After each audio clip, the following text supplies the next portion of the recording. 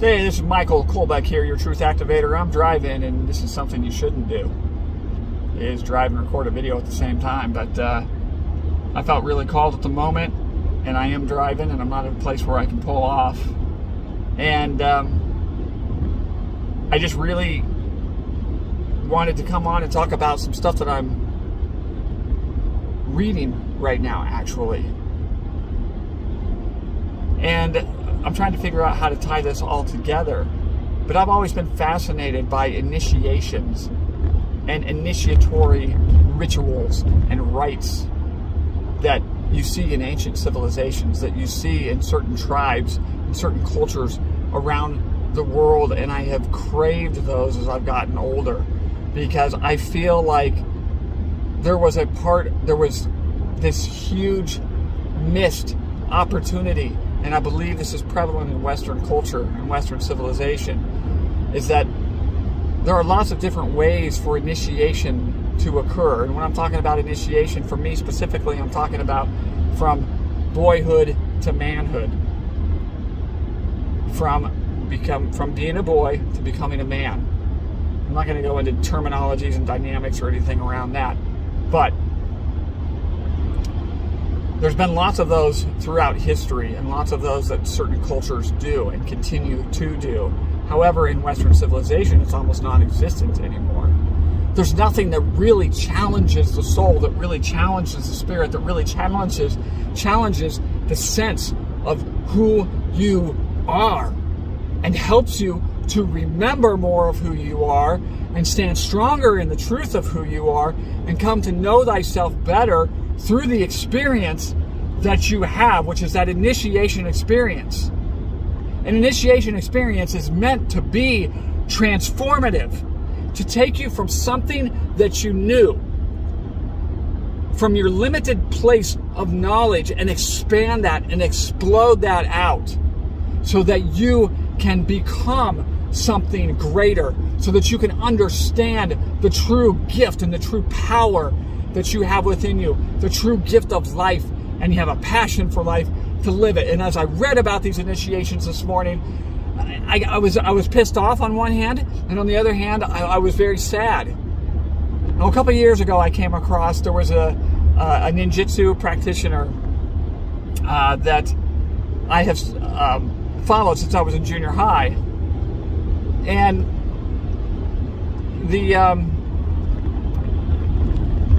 that I followed since junior high, and I found a few years ago that he's still teaching, and that he did in September every year. He has a retreat, and you go there, and you go to South Carolina, and you go and you hike through these backwoods, and you hike through this river, and then you get to a point where there's these cold waterfalls, and you stand in these cold waterfalls, and it's essentially an initiation, a ritual. And man, I wanted to do that. And when I first found out about it, I told myself all these reasons why I couldn't do it. This was about 4 years ago. Then the next year, some other things in life were going present in my life, and there was no way I was leaving those present things, because I was not grounded enough in myself at that point. There was no way I was leaving those particular things that were showing up in my life to go and do this. Then I went through the cancer treatments. Now I'm continuing to try and get my body back, get my strength back, have my body operate in a consistent fashion, so that, you know, a day like today, even leaving the house, it's kind of difficult. It's unpredictable. And, you know, as I worked through that, and as I thought about that, and as I read about the initiations, and I won't go into the details and the aspects of it right now, but I thought, holy shit. What if an initiation, no matter what culture or time or anything that you were from, an initiation is not necessarily meant to be a pleasant experience. It's meant to push your limitations. It's meant for you to reach down deeper into the core and the truth of who you are. To remember more of who you are. And I suddenly had this epiphany that I was like, oh my God. I started my initiation journey 4 years ago when I said I had enough of the abusive treatment that I had put up with in my marriage for so long. And I started finally coming home to myself. I started trying to figure out, who is Michael? I started trying to remember who I was, because I had been in an abusive relationship for such a long time, and always taking care of others, and always being an other-oriented person and a people-pleasing type person, that I completely and utterly, to the neglect of myself and abandonment of myself, therefore had no idea who I truly and really was. And a little over 4 years ago, I said, enough. I'm done with this. I'm not doing this anymore. And I left. And I left my abusive marriage. Then the real training started. I didn't realize it at the time. I didn't realize I had entered into the initiation process. And then through all sorts of things that I've done over the past number of years here,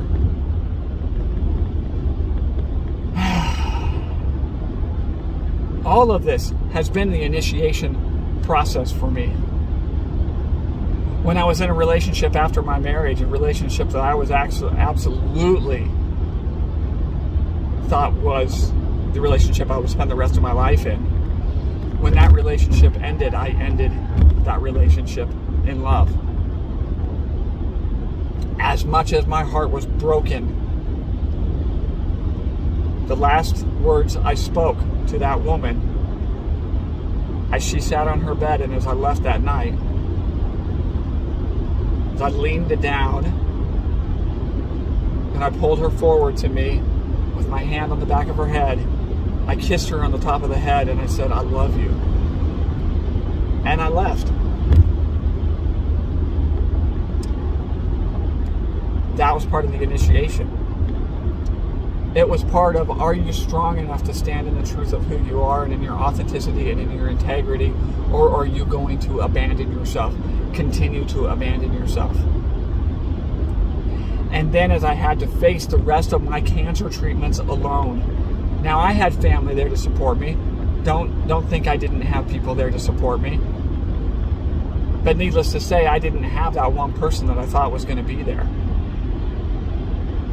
And I remember days and days and days and days upon days sitting in my apartment, staring at the wall, half comatose from the chemo, from the radiation, and then the pain and the surgery, and all of this wrapped up in the heartbreak of everything.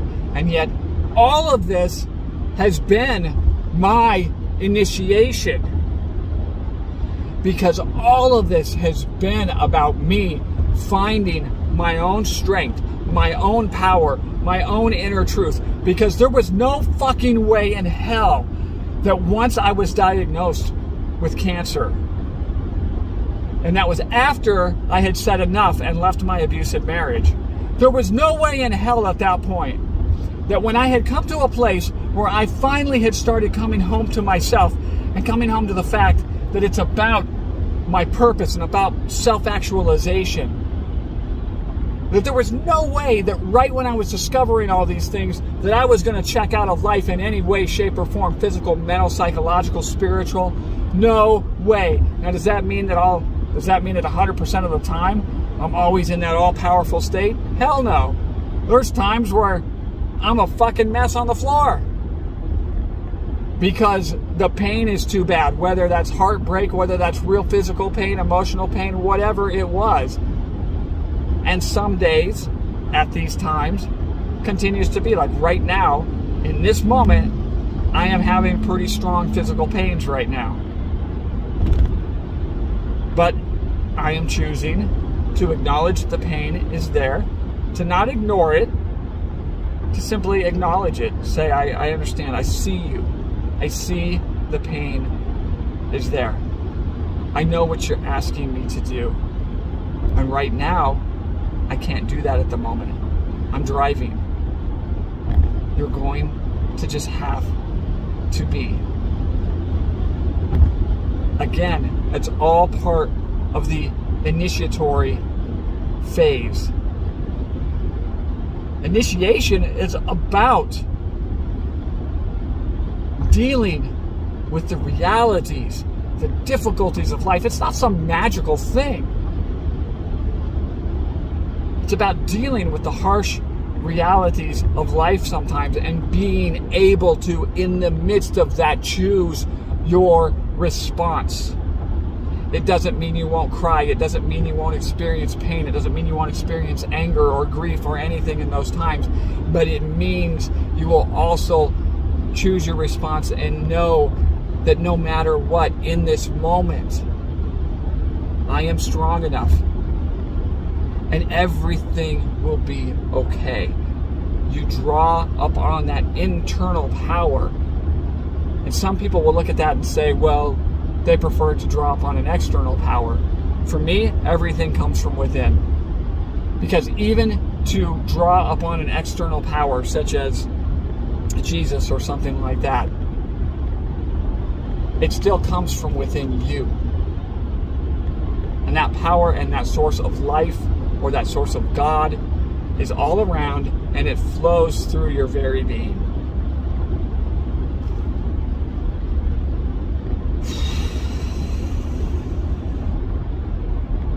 So I just wanted to share this, because what if what you're going through, or what if what you have been through, was or is your own initiation? And what if it looks different than what we've often thought of as initiation? There are initiation ceremonies where they will bury people in the ground.